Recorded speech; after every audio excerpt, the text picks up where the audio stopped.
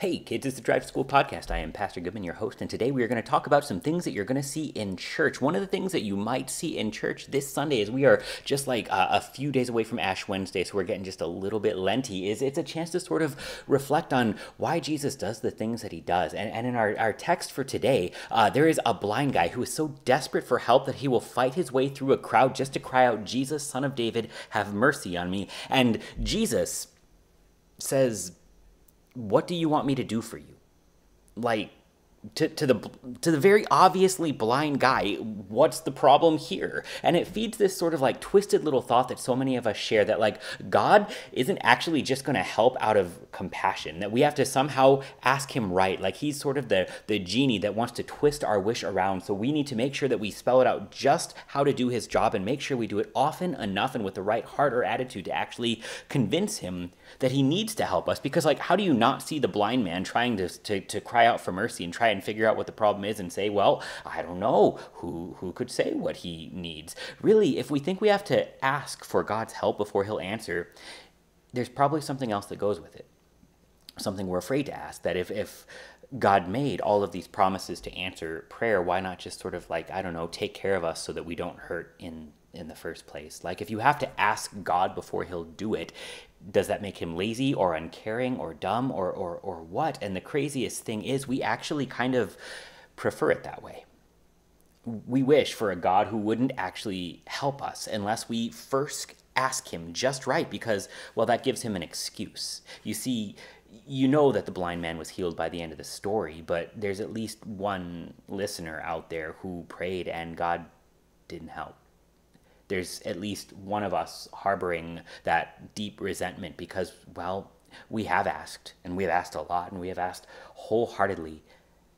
And it's almost better if God has an excuse for saying no, because very clearly he promised. See, if you are struggling for answers, it's easier to just not think about it too hard before it all comes apart, because otherwise, you might just have to listen to Jesus, who the whole time is actually saying the same thing. The text actually starts off with exactly what's going to happen. The Son of Man will be delivered over into the Gentiles and will be mocked and shamefully treated and spit upon, and after flogging him, they'll kill him, and on the third day he'll rise.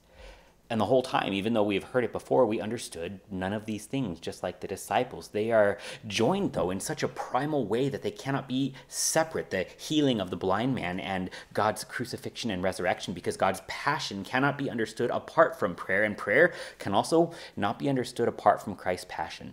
The prayer of the blind man asking for sight is not an indication that Jesus doesn't know what to do. It's not that he won't help until he's asked.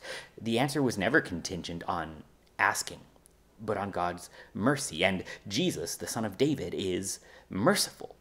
God's ego isn't so grand that he won't help unless he's asked. In fact, when nobody understands it, he took flesh. And when nobody wants him to go to the cross, he goes to the cross to be humiliated, to be spit upon, to be mocked, to be made absolutely nothing for you, for me, and for everybody struggling with the bondage of sin in this world, trying to figure out how to make God fix it. The secret of the Messiah, though, is well, that he fixes it through suffering, not through just wiping away the suffering, but bearing it himself. Every reason that God would ever show wrath, every reason that we are afraid to pray, every reason that we think gives him an excuse to not answer our prayers, those are the things that Jesus took flesh for, to bear your sin, my sin, all the world's sin upon the cross, and bring it to nothing. You can tell that God is not too busy to hear you, because he has already died for you. It has already worked. It is already finished. From the cross, God speaks a powerful answer to every single prayer that we have. It is finished. These things are already answered. Now prayer is not simply trying to convince God to answer us, to figure out what's wrong, or to just stop being lazy, but it turns into comfort, which is what prayer is actually given for. The answers to your prayer have already been given, because Jesus has died and Jesus has risen. Your faith has saved you. This is not knowledge of facts. This is not just simply not being worried about the things that are wrong that actually bring God a lot of, well, worry too. It's the recognition that the cross is the answer to them, that the cross is the thing that saves us from them. Faith clings to Jesus, not a lack of problems. And Jesus, well, Jesus bears the cross for you, for me, for all. So when we go to him in prayer, we can rejoice because we are already his children in our baptism. We already have a heavenly Father. We already have an advocate with the Son, so that when we pray, we speak to a Father who loves us enough to help us in the name of a Son who has already worked for us, that we would be reminded of all of the things that God has done, is doing even now, and will continue to do, so that we don't need to just continue to bottle up guilt and shame so tight and force it down, or just come up with an excuse to avoid the whole thing. Instead, we pray, Jesus, Son of David, have mercy on us. But he gives us his word so that we can actually see what mercy looks like. It looks like a cross, and he gives us a baptism so we can actually know who it's for. It's for you. It's for you even when your prayers feel unanswered. It is still finished. You are still baptized, so that even if you have an answer you don't like, even if you have pains of this world, you are already joined to the next. The answer there is hope. So go to church and hear it or something. Bye.